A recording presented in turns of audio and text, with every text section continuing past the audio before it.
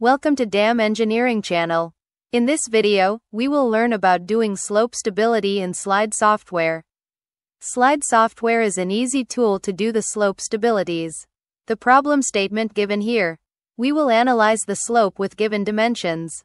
In many softwares, geometry creation is first input and it is the time-taking step.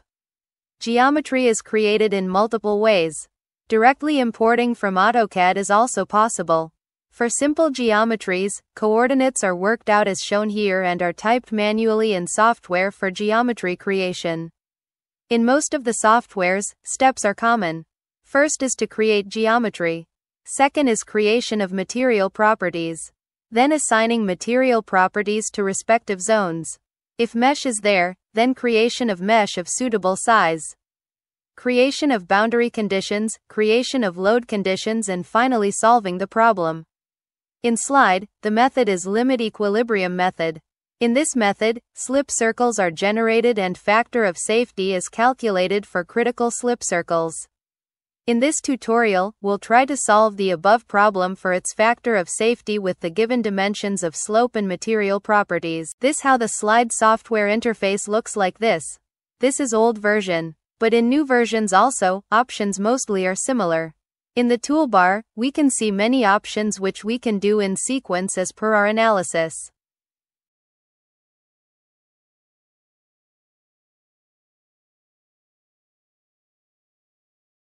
Under boundary, we have to add external boundary. Water table, piezometric lines are available under this tab. Under loading tab, we can add different loads. We can use line loads, distributed loads, and so on. We can add slope supports such as anchors from Supports tab. Under Properties tab, we can add different materials along with their properties. We can use as many different materials. Supports properties also can be added or modified here. Under Project Settings, we have Project Settings, Compute tab, and Interpret options. All these are essentially required. In Project Settings, we can see many options such as Methods, Groundwater, Advanced, and so on. Under each option, further options are there to select as per our requirement. In General option, we can change units, time unit. Further, we can change the direction of slope failure. Failure direction has to be specified before any analysis based on our slope analysis. In this problem, we are using the geometry which will have slope failure from left to right.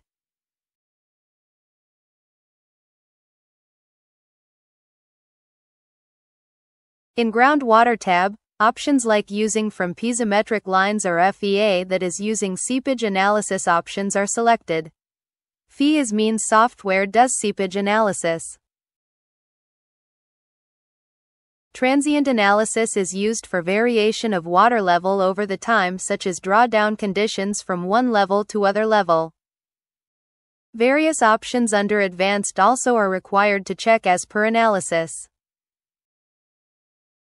LEM methods such as Bishop, Janbu can be checked.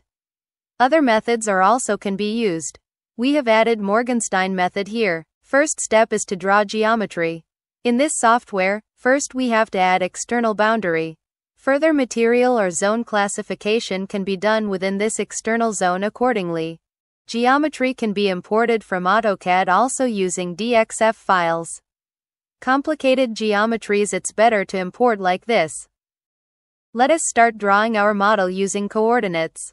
We can see our inputs at right corner box. After clicking Add External Boundary, it will ask for points. We can give coordinates as per our model. Undo option is also there. We can draw in any direction as we are giving point coordinates, it will show the lines simultaneously. When the geometry is closed, it will form a closed region. That means region has been created.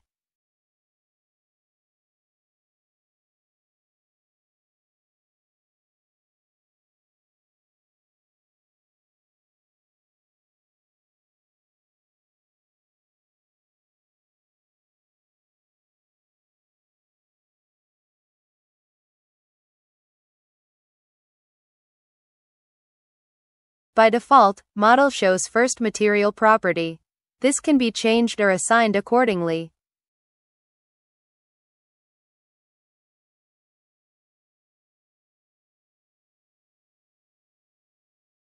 In the Boundaries tab, we can add water table also as per our requirement. Just showing how to use this water table tab in this model.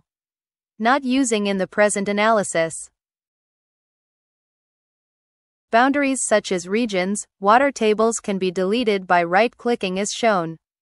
We can modify the main external boundary also. Right-click on the boundary gives options such as Edit Coordinates. In the Edit Coordinates tab, we can insert rows and delete rows. Further, we can modify the coordinates also.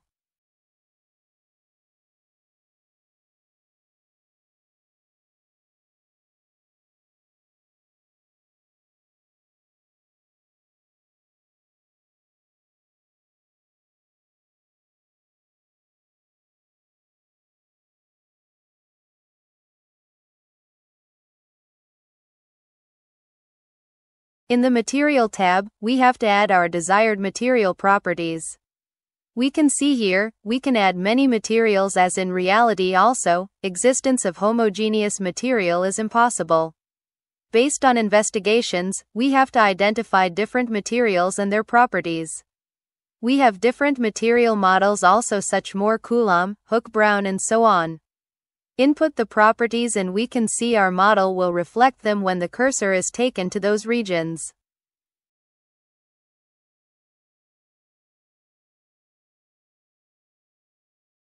Next step is to identify the slip circle's range. Software automatically finds circle's center point along with radius for each slip circle. For this we have to add auto grid based on our input grid size. Further, we can modify search area, extend and modify so on.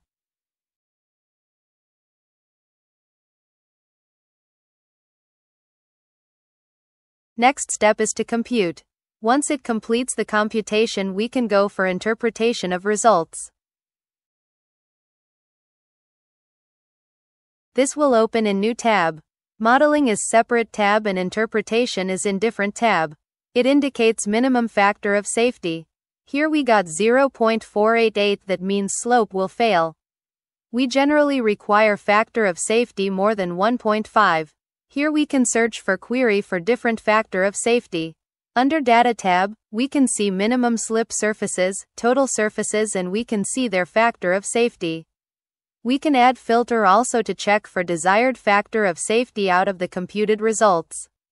Like this we will do the slope stability analysis by modifying the material properties.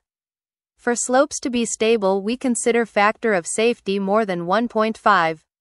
If the given material properties are not satisfying we have to design for support measures.